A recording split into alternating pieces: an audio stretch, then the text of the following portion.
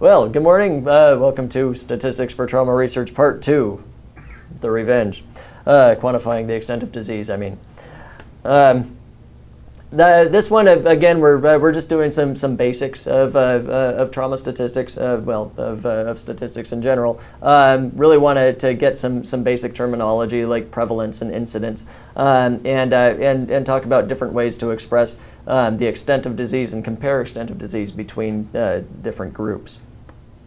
So first off, prevalence, and if you're a statistician or an epidemiologist and you hear somebody use the words prevalence or incidence in the wrong way, it's kind of like nails on a chalkboard.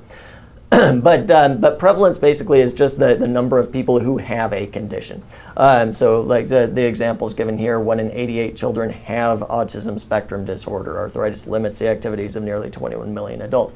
So it's just a measure of the burden of the disease, the number of people who actually are dealing with it at a point in time. So it's the equation is simple. It's just for point prevalence. That's the number of people at a specific point in time who have the disease divided by the number of people in the population, or the number of people that are examined in the group of interest. So for example, using our trauma data here for 2010 and 11. Looking at our female patients who are less than age 55, out of a total of 850 women that we saw, 90 of them were pregnant for just over 10%. And we can look at the different prevalences by the mechanism of injury and see that with violent injuries, over 14% of those women are pregnant, compared to 12% in the motor vehicle related. And of course this varies by age, even within the less than 55s, or the younger women, especially with violent injuries, tend to have higher prevalence of pregnancy. Certainly this is not something that we could appropriately measure using incidence, because that relies on new cases, and if they're getting pregnant in the hospital, that's probably a complication of some sort. So when are we actually, why does prevalence matter? Well, in the case of pregnancy, certainly you want to have some idea of how many women with that sort of condition. With our older adults and their anticoagulant medications, we want to have some idea of what the burden is going to be. This is an example from in a disaster type of a setting. During Hurricane Katrina, where we had millions of evacuees, had to shelter a whole lot of those people. And there was one shelter that had more than 6,000 people, and we knew that the prevalence of diabetes in that area was about 11%. Most people who had diabetes had a few days worth of medication with them, but some didn't. And so out of over 6,000 people, we knew there would be over 600 people with diabetes, and that ended up being one of the big issues to deal with for the people responding to the shelter, having to find enough glucose meters and medication for the people who needed those. Incidence, in contrast to prevalence, is the actually new cases of disease. So measured by new diagnoses or new incidence of disease. The example here is just the estimated rate of new HIV infections in 2009 nationwide. And you can see how that can vary by race and ethnicity. But there are two types. Well, the definition is just the likelihood of developing the disease among people who don't have the disease and are at risk of developing the disease. So the numerator in both of these types of incidence, these measures, is the same. It's the number of people who develop the disease during a specific time period. Usually we say per year or something like that. But there are two different ways of measuring this. Cumulative incidence is the first one, and that's where we're just comparing that with the number of people who are in the sample or in the population. So that's divided by the number of people who are at risk at that baseline time. If we want more information and we're not able to follow those people for the entire time period, we calculate what's called an incidence rate. And that's where we incorporate the lengths of time that each people contribute to the denominator. And I'll have a couple examples of this. So cumulative incidence, usually we need to know, we need to be able to follow all of the participants for the full length of time. But incidence rate uses that person time data. Usually we express that as a number per 1,000 person years, or per some unit of person years or person months as appropriate. So to take another example from the trauma data, looking at ventilator-acquired pneumonia as a proportion of the total number of people who are ventilated. We see the cumulative incidence of VAP for the 0 to 49-year-olds was 10 out of 176 who were actually ventilated, so 5.7%. Looking at the older patients, there were 117 on vent. 7 of them developed VAP. So that incidence is 7 out of 117, or 6%.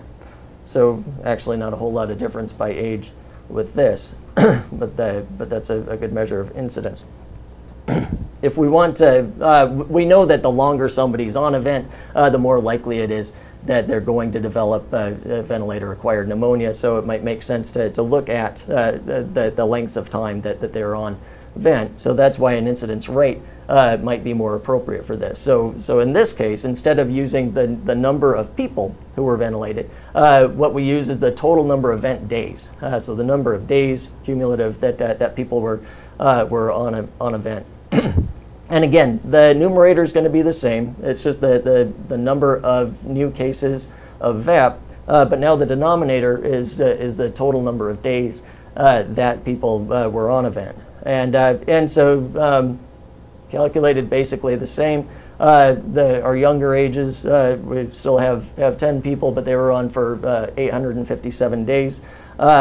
So for an incidence rate of 11.7 per 1,000 person days. Notice before I mentioned person years, the person time can be whatever unit is appropriate, as long as you specify what the person time is. And over 50, it's 7.6 per 1,000 person days. Now this doesn't give the entire picture, but it's a little more descriptive than cumulative incidence. When we talk about survival analysis later on, we'll get a little more into this. I took a little closer look at this data, and, because for example, for the first 2 days, there were no cases of VAP, because it takes some time for that to develop. And that also encompasses about a third of the total person days that people are on ventilators, and about half the people are on for about that length of time. So that many people really are not at risk yet. But just kind of brings home the point that the more detailed you can look at the data, the better in terms of understanding it. There is a relationship between incidence and prevalence. I use the analogy of the bathtub. And there's a fairly simple equation where we think of prevalence being a function of the incidence and the duration of the disease. So the number of people with the disease is a function of how frequently people contract the disease and how long they have it. So like with the bathtub, incidence would be the faucet, the water coming out of the faucet, and duration is just how long the water's actually in the bathtub and how wide the drain is open, letting people come out. So as incidence goes up, of course, prevalence is going to increase. As the death rate goes up, that means duration is getting shorter, and so prevalence is going to go down.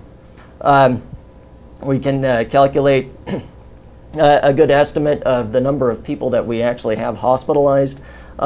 Based on the number of admissions per day, we get about 7.3 people admitted to trauma per day, and the mean length of stay is about 3.8 days. So on a typical day, we have about 28 people actually in the hospital. in some stage of care.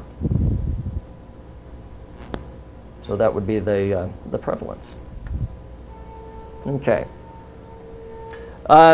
Now, that's all well and good, but often we need to compare two different groups with each other. Then there are essentially two ways to do that. We can subtract or we can divide.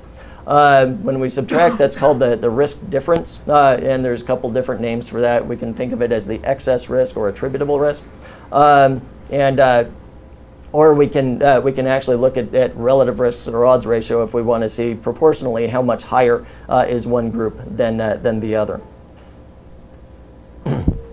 Now, to talk about the risk difference, also known as the attributable risk or excess risk, the concept is that people who don't have the exposure that we're concerned about have a certain baseline risk of disease. With any disease, even like lung cancer, people who have never smoked a cigarette in their lives have a certain risk of getting lung cancer, baseline risk. The example here is for coronary heart disease, where non-smokers have a baseline risk of 17.4 per thousand.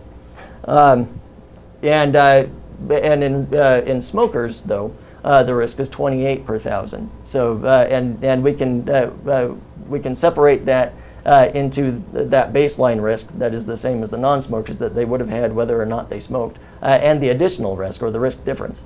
And so if out of that 28, 17.4 is going to be due to that background or baseline risk, and the additional 10.6 per thousand is due to smoking.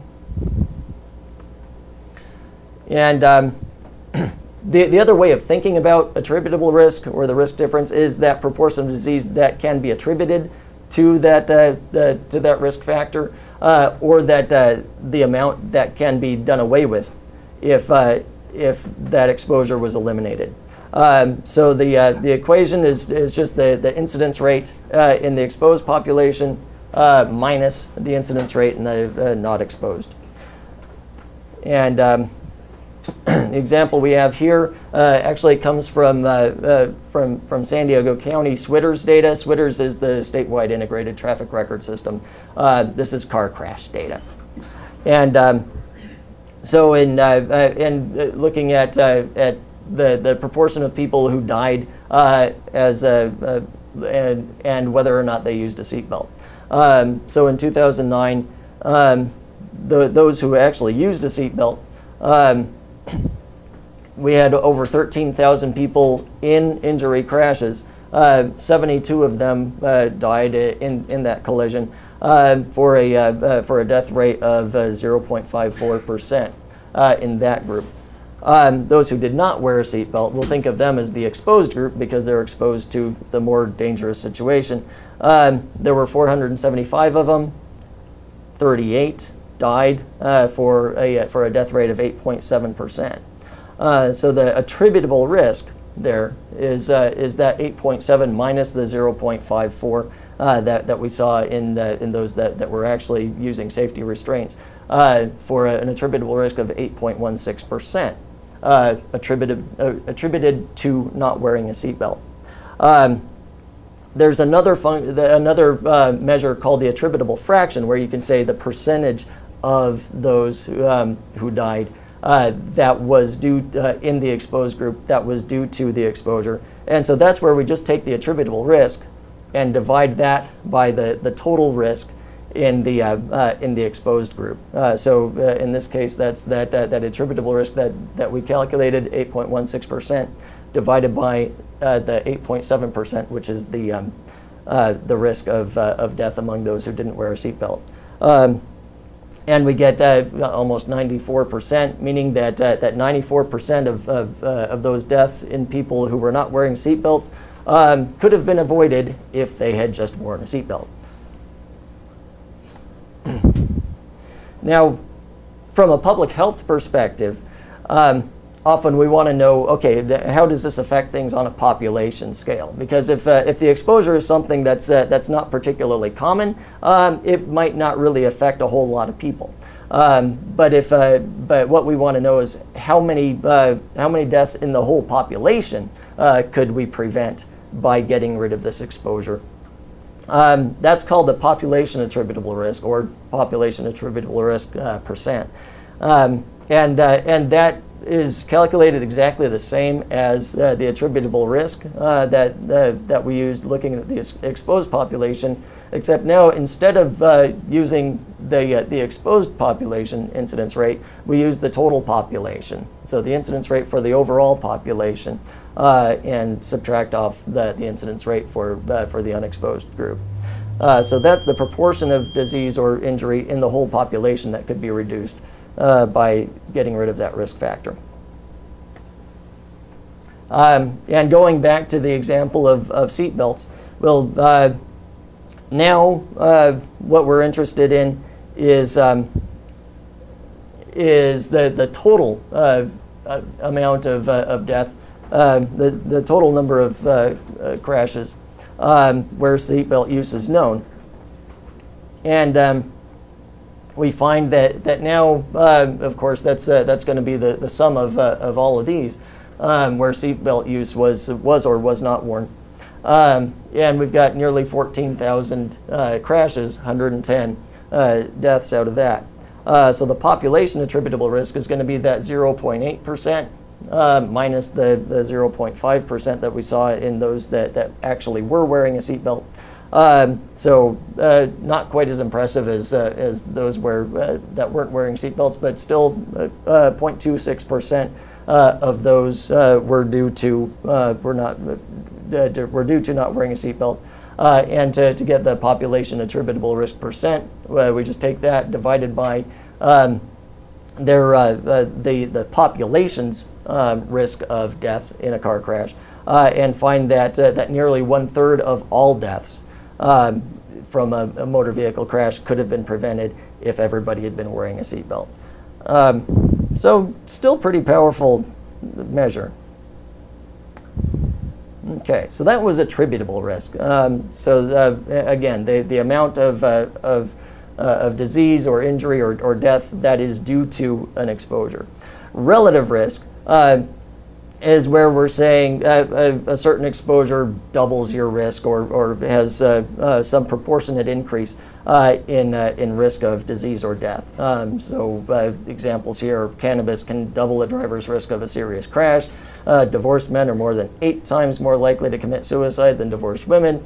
And dense breast can nearly double the risk of breast cancer recurrence. And that's what we're getting at with relative risk. It's simply the incidence rate in the exposed group divided by the incidence in the unexposed. Just the ratio of those two incidence rates. If you like visuals, we can think of this as just being incidence of disease and exposed is where we divide this 2x2 table into cells A, B, C, and D, where A is exposed with disease, and A plus B is the total number of exposed. Incidence of disease in exposed is A over A plus B, not exposed C over C plus D. So the relative risk is just a ratio of those two incidences. Okay, so going back to our example of VAP, and the stratifying by age wasn't particularly exciting, so I looked at whether or not they were intubated when they were admitted, and now we see that those that were intubated in resus had a risk of developing VAP of 7.8%, 5 out of the 64 that actually were intubated in the resus room, compared to 12 out of 229 that were not, 5.2%. The ratio of those two risks is 1.49. So we can interpret that as saying the risk of VAP is 49% higher in those that were intubated on admission. Obviously, there's much more to it than the simple act of intubation. They're probably much more severely injured and other factors going on. All right, odds ratio is related to relative risk, but it's somewhat different. It's something we calculate when usually when we can't calculate a relative risk, and the conditions for that are usually when we're conducting a case control study. And I'll talk a little bit about why you can't calculate a relative risk in a case control study in a minute. But first we need to understand the difference between probability and odds. Probability is just a proportion. So the proportion of the total events that result in an outcome. So if you flip a coin 100 times, you get 60 heads. And the probability of getting a head on a coin flip, we can calculate as 60 divided by 100, or 60%. Odds, on the other hand, is the ratio of the number of successes to the number of failures. So the number of times something does happen to the number of times that it doesn't happen. And so, so using the same analogy, 100 coin flips, 60 heads, the odds of getting a head is the ratio 60 to 40, or 1.5 to 1, or simplifying down to just 1.5. And using our example of VAP again, probability of VAP for those who were intubated on admission is 5 out of the 64 who were intubated, but the odds of developing VAP is 5 divided by 59.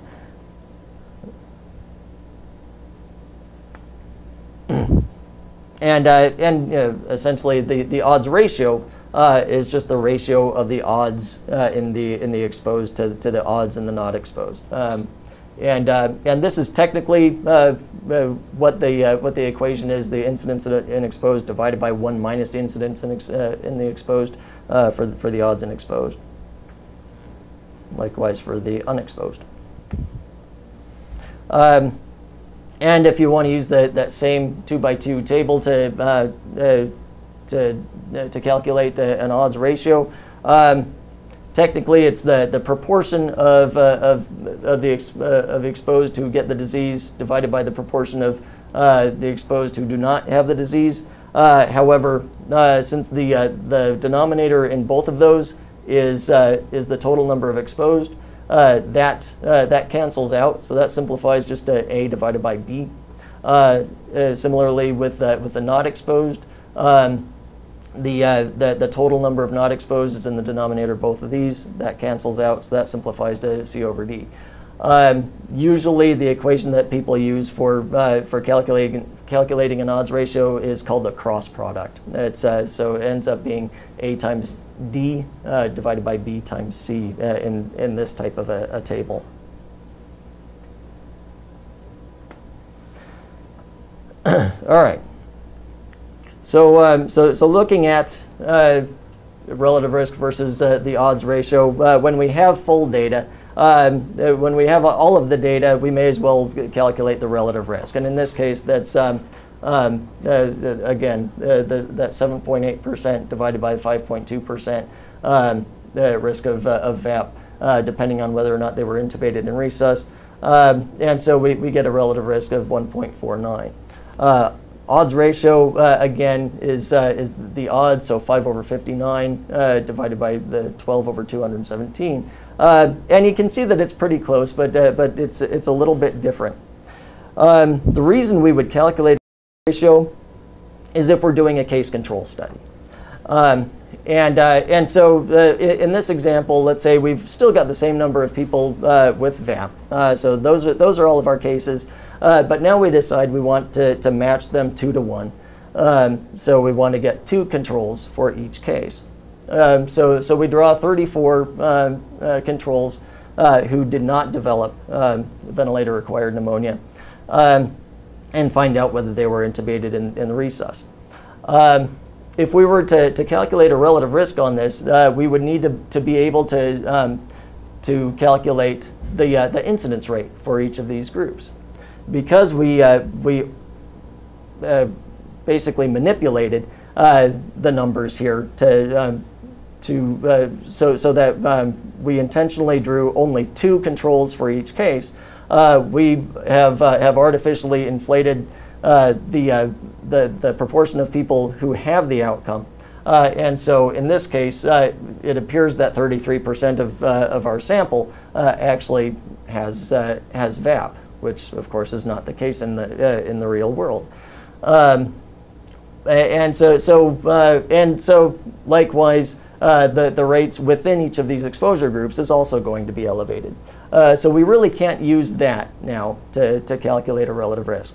So case control study, we can't do that. But what we can do, if each of the cases and controls is representative of all cases and controls, we can measure their risk of the probability that somebody who has the disease had the exposure. So we can measure it the other way and calculate that probability. So in this case, yeah, 29% of those with VAP ended up being intubated in resus, and 24% of those who did not develop VAP were intubated in resus. The reason we can actually use an odds ratio, so what we're interested in is not the probability of having the exposure given disease. What we're interested in is the probability of developing disease given exposure. The reason we can we can use the odds ratio as an estimate of the relative risk is because the result ends up being the same no matter how you calculate it. So if you do the 5 divided by 12 divided by 8 divided by 26, we get 1.35 for that. If you calculate it the other way, so 5 over 8, the odds of having VAP given intubation, divided by 12 over 26, the odds of having VAP given not intubated, you also get 1.35 in this example. So it's calculated exactly the same way. You get the same exact answer either way that you calculate it. That's why the odds ratio is a reasonable estimate of the relative risk in a case control study. And you technically you can calculate an odds ratio in any type of study, but with like a clinical trial or a cohort study or something that's population based, usually relative risk is easier for people to understand, and so that's why we calculate relative risk on those. So just to recap that, it's not possible to estimate a relative risk in case control studies, so we use the odds ratio because it's calculated the same way because of that invariance property. Okay, so just to recap what we've talked about, prevalence is people who are living with disease. It's a measure of the burden of disease and the demand on the healthcare system. Incidence is new cases of disease. So we can calculate incidence to talk about to be able to measure risk factors for developing disease. And there are two types of incidence that we talked about. Cumulative incidence is the number of new cases divided by the population or the total sample. So the denominator there is just the number of people. Incidence rate, the denominator, is the total amount of person time that's at risk. And prevalence is a function of incidence and the time that people have the disease. So prevalence is incidence times duration. Attributable risk is the incidence that is due to, or sometimes people use prevalence, that is due to a particular risk factor or the amount that could be eliminated if that risk factor was gone. Relative risk is a ratio of the incidence in exposed to incidence in the not exposed. Unfortunately, we can't calculate that in case control studies because we have artificially inflated the proportion of cases of people who have the disease. But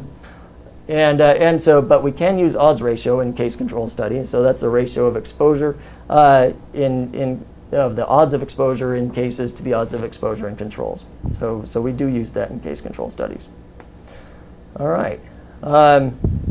And next time, we will meet back here on October 2nd. We're going to go a little bit deeper into the magic of statistics, and talk about probability and a few specific distributions, specifically the binomial and normal distribution, and talk a little bit about the central limit theorem.